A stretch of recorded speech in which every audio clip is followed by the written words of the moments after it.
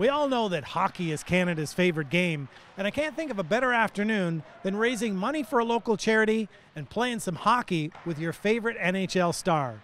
We're here at the Gale Centre in Niagara Falls for the 5th annual Rankin Celebrity Ice Cup.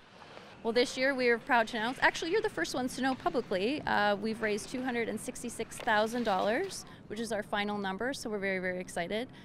We were optimistic at $200,000, and when we hit the $250 mark, we realized that we made over $1 million in 5 years, so we are absolutely delighted. This year we have 2 extra teams playing, so we have 18 teams in total, which kind of gave us that elevated level to get to 266.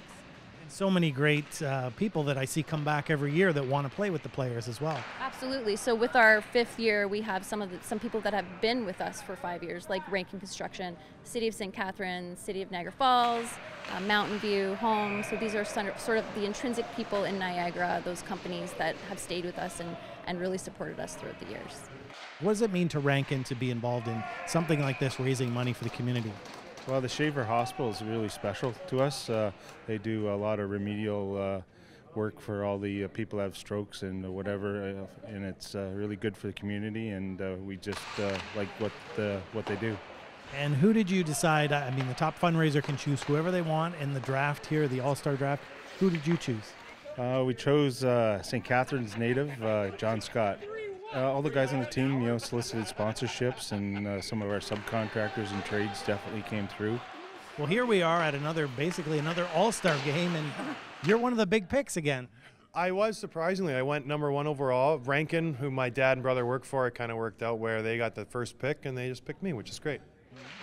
Now, you're a local guy. I didn't know you were local from the area. Yeah, grew up in St. Catharines, played my junior hockey here, my minor hockey here, so it's nice to come back. My dad and brother work for Rankin, and my mom's here. Everybody's kind of hanging out, so we're making a big family affair here at the rink. Now, you got a few tricks out there today to get a couple of goals in there? 0 tricks. No, I think anybody who's watched me play know I have 0 tricks, but, I just try to get the guys some goals, some points. It's not about me, it's about the guys I'm playing with, so we try to make it fun for them, and it's just a great event. What are you doing now as far as hockey? As far as hockey, beer league Sunday nights with my friends, which is fairly competitive. It's fun, but I do charity events every once in a while. Every time there's a good, a cause, I'll try to make my way out, and that's why the Hotel Dieu Shaver event. I've never been, but luckily I was invited this year. And guys I went to high school with, coaches who I work with, the guy who works in the sporting goods store is my water boy for the Thor Blackhawks. So it's just like a coming home. It's so funny how all these people, you grew up with them, and it's weird to see them 20 years later. It's kind of cool.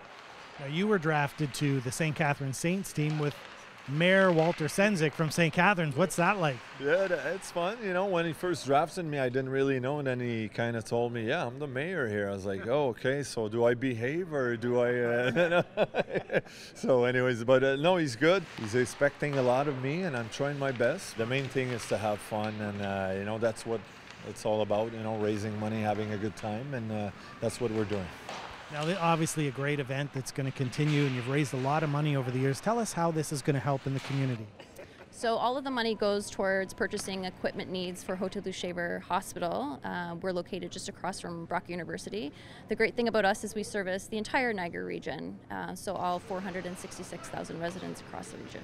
So it could be things like electric beds, vital signs monitors, a lot of patient care areas that needs upgrade. We cover all the equipment needs that they need.